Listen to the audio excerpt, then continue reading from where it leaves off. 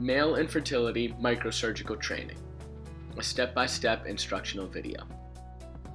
Center for Male Reproductive Medicine and Microsurgery, Weill Cornell Medical College. Microsurgery has become an essential technique in many surgical specialties, including urology. Male infertility microsurgery consists of a set of highly physically, technically, and mentally challenging microsurgical procedures. Use of the operating microscope can dramatically change the scale of surgery.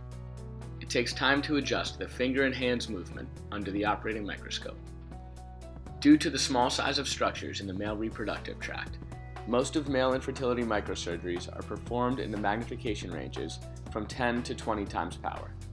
Surgeons don't know the surgical outcomes for months or even years after surgery. Success in male infertility microsurgery is heavily dependent on the quality and extent of practice and training in the lab. A surgeon's hand-eye coordination, dexterity, and steadiness can be developed during practice in the lab.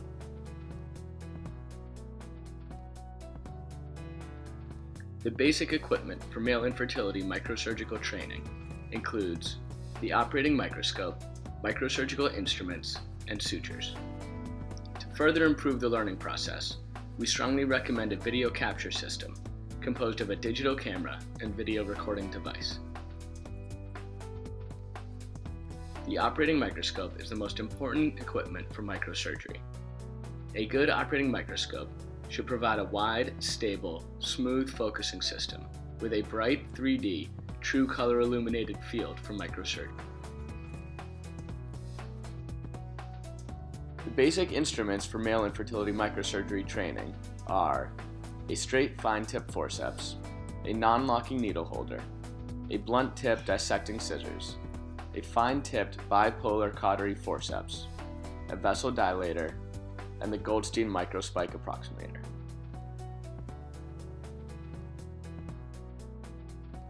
The most used sutures for male infertility microsurgery are the 10-0 and 9-0 mononylon sutures with bi-curve of half-circle needles.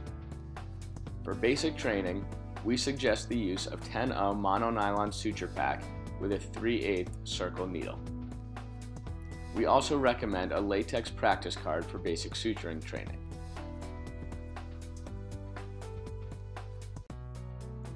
A video system composed of a digital camera connected to a monitor and a recording device is useful for microsurgery learning. This system allows people that are not directly performing procedures to watch them. Recording procedures is another tool that speeds up the learning process. It enables the trainee to watch his or her own mistakes and helps with planning to prevent repeating of the same mistakes. And a comfortable body position is imperative to prevent fatigue, pain, and tremors. Your seat, table, and microscope should be aligned, permitting your head to sit straight on your neck. Your eyes should look straight ahead, perpendicular to your spine. You can allow a discrete curvature of your spine to avoid tension on your perivertebral muscles. If seated, your legs should form a 90-degree angle with your thighs, and your feet should be able to operate any pedals. Elbow and forearm support are crucial to decrease tremors. The pencil holding position is recommended because it increases fine movement control. It offers a maximum ergonomic support for the surgeon's hand, and it decreases hand tremor. In this position, the instrument rests on the lateral face of the middle finger and is manipulated using the ventral face of the thumb and index finger. The ring and little fingers support the middle finger and transfer the weight of the instrument to the table. With this position, the surgeon utilizes the fine movements of the muscles of the thumb and index fingers, allowing fine control of the instrument while providing maximum ergonomic support for the surgeon's hand.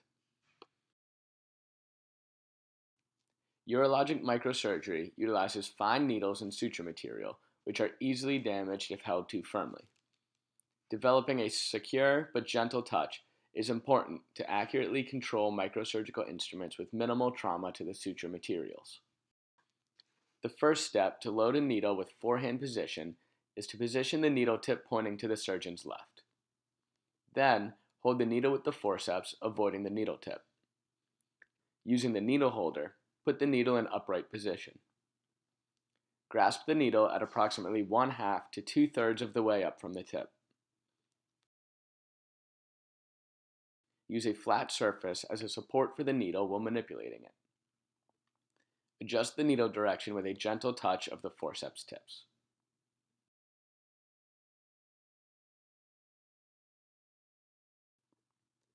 Under low power magnification, the needle is passed perpendicular to the tissue plane, following its curvature. Using the forceps as a support, the needle is grabbed again.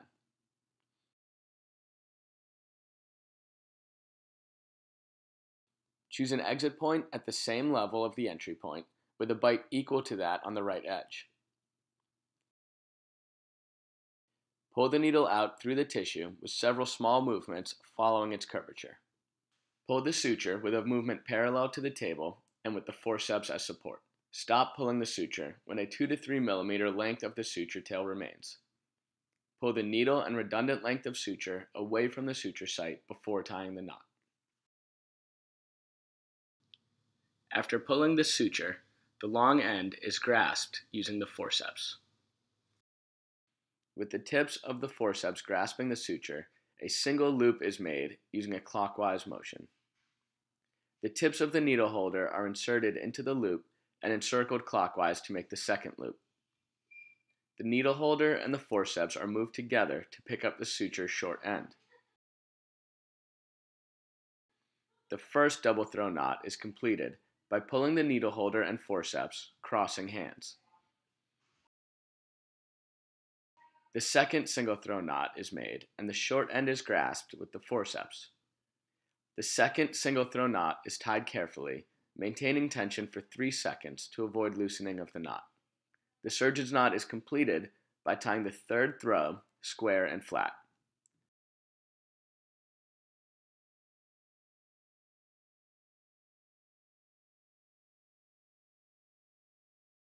The suture is cut with microscissors, leaving 0.5 millimeter ends.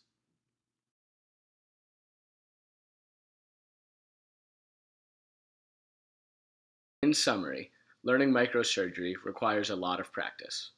Hands-on microsurgical lab training is essential. Microsurgery should be learned in the lab, not on patients.